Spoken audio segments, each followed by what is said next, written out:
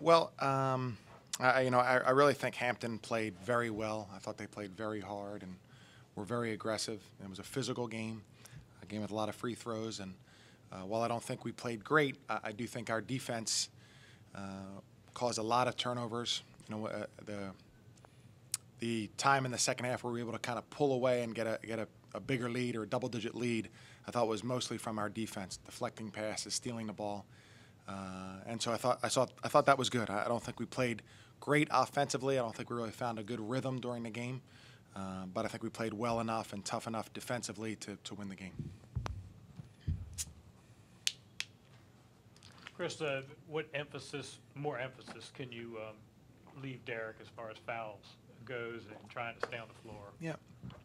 A big part of it's up to him. I think that he needs to, he got tied up. They were being physical with him. A couple of the fouls were called kind of off the ball both ways. But he needs to kind of showcase his agility and his athleticism more because he is so talented that way, and try not to get caught up in a game where it's just a physical contest because he has a lot more to offer than that. Do you think his size and his strength and his appearance,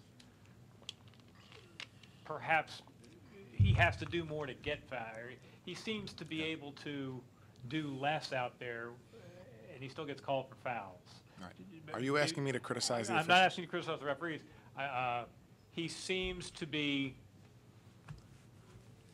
foul prone, perhaps because of his appearance as much as anything. Yeah, I think so, and that was kind of my first point.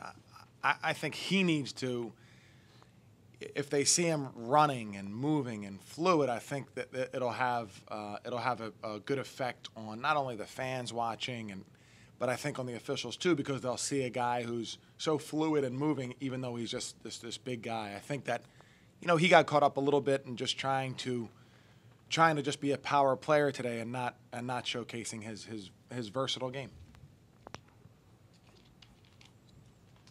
Chris, is there anything that impressed you about Hampton? I mean, they started 3 freshmen the first game. They started 2 tonight. Just any thoughts on them? Sure. Well, I thought they played really hard. I thought they played very, very aggressively. Last year we played them, and they were a senior-laden team, and I thought their effort level tonight was terrific. I think they have some talented players. I think the guard Powers is going to be a really good player. But really, I thought they played hard. I thought they were on their game plan and made it very difficult for us to score. Coach Mooney, can you look ahead to Minnesota a little bit and going on the road with this team and what has to happen for you to challenge out there? Well, we're going to take a look. Minnesota's a very, very good team. We're going to need to play. We're going to need to play better offensively. I really think we've been good defensively, both full court, half court. We don't really chart anything, but if we did, I bet we'd have a lot of deflections. So I think we've been disruptive defensively. So we're going to need to kind of do that, but also come out and play well offensively. We have very good players. We have depth, and just need to find ourselves a little bit more of a rhythm when we start the game and throughout. Great. Thank you, guys. Appreciate it.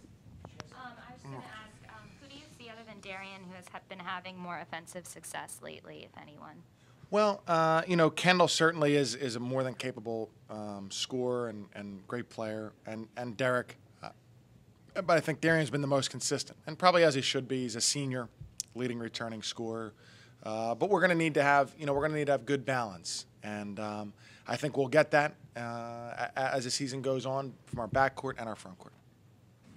Hey, Derek, the foul trouble affected you in what way? Were you tentative? Were you? I wasn't tentative at all. I got to figure it out.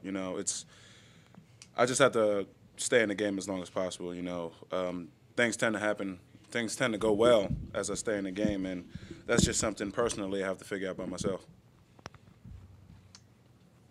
Cedric, did you think the fact they haven't played in a week, and maybe the fact they played William and Mary, sort of a Princeton-style offensive team, helped Hampton?